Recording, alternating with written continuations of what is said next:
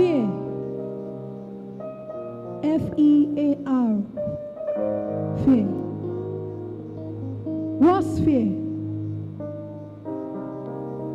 When I shiver and shake to the slightest sound heard, that's fear.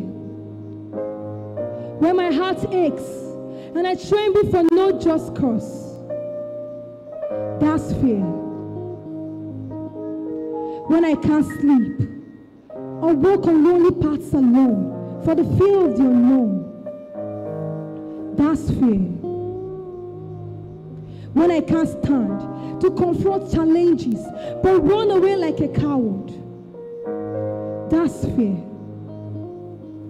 I see youths like me burning on fire with so much zeal, passion and love for God.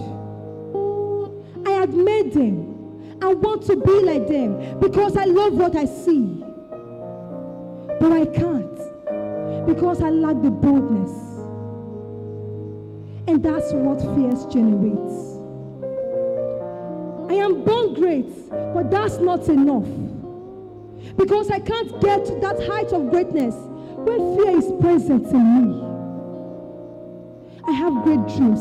Yes, I know I do. But those dreams can't come true when fear is present in me. I have great gifts and talents that the world needs to see. But I'm restricted by fear. Oh, but why am I so fearful? Can I come out of fear? Yes.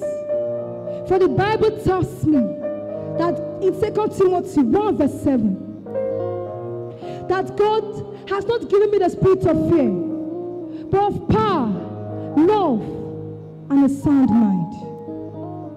Then if God didn't give me the spirit of fear, who did? The devil. Satan is the originator of fear. He that feareth is not made perfect in love, for he is in bondage and in the hands of the devil.